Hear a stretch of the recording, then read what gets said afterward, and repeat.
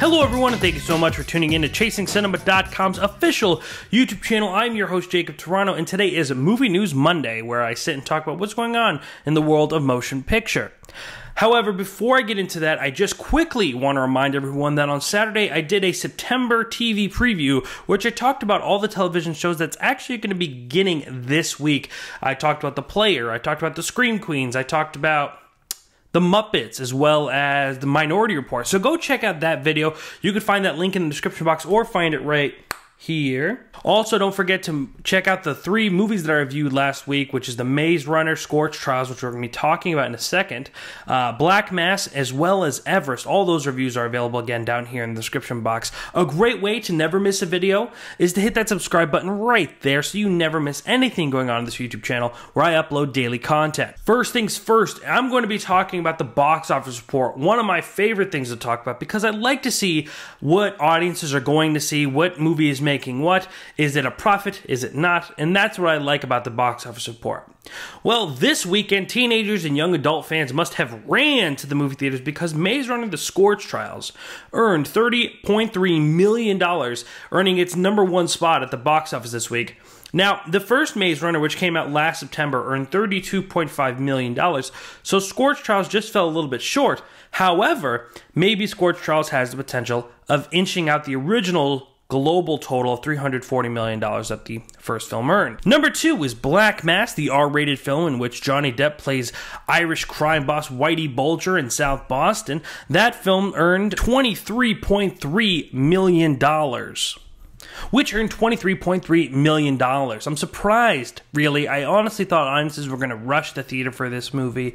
Not that I'm surprised that Maze Runner beat it, because obviously Maze Runner is a sequel. It has a larger fan base. It not being rated R, based on a novel series, young adult, teenagers, the people who are going to movies.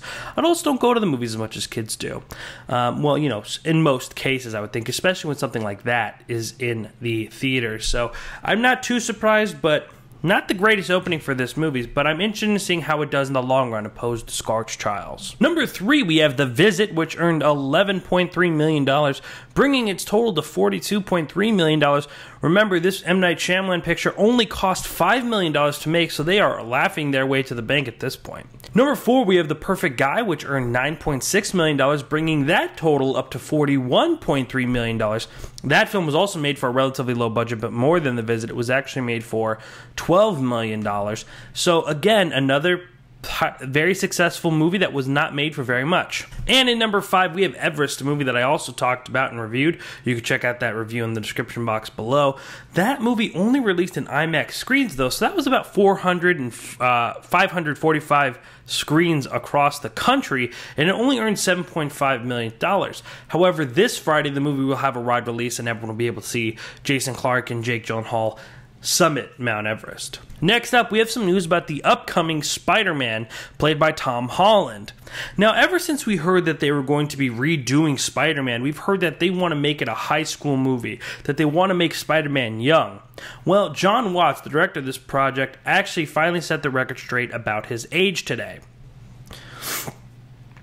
Now, there's been a lot of, like I said, there's a lot of the focus has been on Spider-Man's age, and he's going to be played by Tom Holland, who's 19, and he will be making his first appearance in Captain America: Civil War. And earlier this year, it was revealed that this movie wants to be a coming-of-age high school story, similar to a John Hughes movie, which I think is a very interesting leap. I even said that when I think I talked about that piece of movie news. But this is what John Watts had to say. Quote, "I love the idea of making a coming-of-age high school movie. We're really going to see Peter Parker in high school and get deeper into that side of it. He's just 15 now." End quote. Now, that's relatively young, especially for a 19-year-old to play, but you know how movies work. I mean, we've seen that done constantly, and I don't think his age makes that big of a difference. But now I'm curious, when we have other Spider-Man films and Tom Holland's getting to 21, 22, how are we going to be able to catch him up? Are we just going to jump 5 years where he's actually that age, or is he going to play 19? Or are we going to go through the years of high school? Because eventually he's going to stop looking like a kid. However, I'm sure Tom Holland will be able to pull that off. I think that's interesting that they're going to go for such a young age, but I am excited to kind of see the quote-unquote John Hughes connection. Up next, we're going to be talking about some character and plot details for Jurassic World 2, which was revealed that it is actually the second of a trilogy. On the Jurassic Cast podcast, Trevorrow opened up about some of these characters and themes of the upcoming sequel and had this to say about the planned trilogy. Now, I have a lot of reading to do, so bear with me, okay? We looked at this as a trilogy from the very beginning. We designed the whole thing that way, and honestly, the whole trilogy is articulated in Jurassic Park. Jurassic World is all based on Ian Malcolm's quote, "You stood on the shoulders of geniuses to accomplish something as fast as you could, and before you knew what you had, you packed it and slapped it on a plastic lunchbox, and now you want to sell it." That, to me, is Jurassic World. That's why I had all the product placement. That's what it was. So with Jurassic World 2, it's dinosaur and man separated by 65 billion years of evolution have been thrown back into the mix together. How can we know what to expect? Right there, again, he's quoting Ian Malcolm. That's not the exact quote, but you get the idea. And that's why it's exciting the movie did well. I had a beginning, a middle, and end, and it was designed this way. So now we get to play that out. It'll be a different kind of film, and the audience has given us kind of permission to take us to the next level. And I don't mean in scale. I feel very strongly that this is not more dinosaurs or bigger dinosaurs. It's about using this as a starting point to discover our relationship with these animals and with animals in general, and the dynamic that was created by bringing them back to life. We made Jurassic World with the fans very much in mind, and I'm not going to forget that. But we've seen a lot of dinosaurs chasing people around on an island movies. And I think you guys and general audiences are going to be down to explore where else we could go. Owen is going to be in it, Claire is in it, and neither are going to be in the same place we left them in the first movie.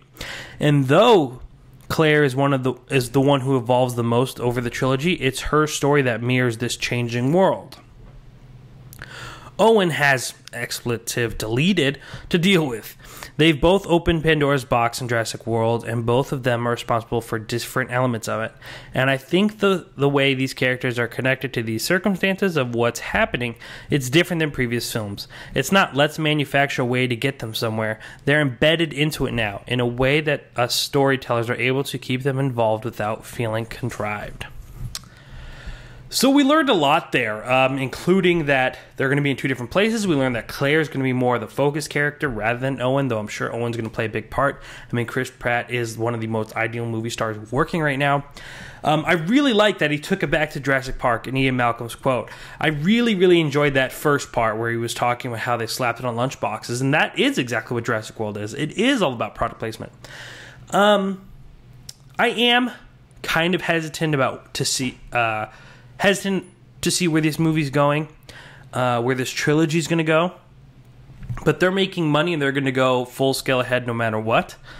And I have to say that the movie left me in a place where I had a good time, and I'm interested to see where it goes. Though, if you've heard us talk about this movie many times, we asked, where can you go? What can we do? So I'm hoping they bring us something really original and something really different other than The Lost World, which isn't much different of people on an island getting chased by dinosaurs. So I'm excited to see that.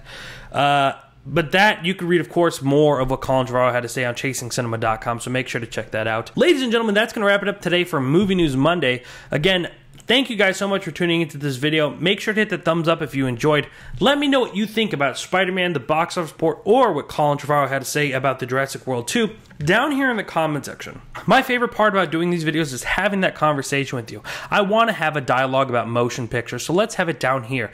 Alright, also while you're down there, why don't you hit that subscribe button to make sure you never miss an episode, and tune in tomorrow when I do my top 5 list of the week. I have not decided what my top 5 list is going to be yet, so you're going to have to just come watch and see what it's about. Ladies and gentlemen, also make sure to check out those reviews as well as my September TV preview down here in the description box. I thank you so much for tuning in. Ladies and gentlemen, my name is Jacob Tiranno, and please continue chasing cinema.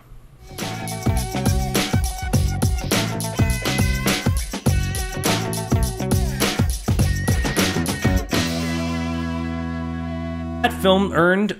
I don't have that written down.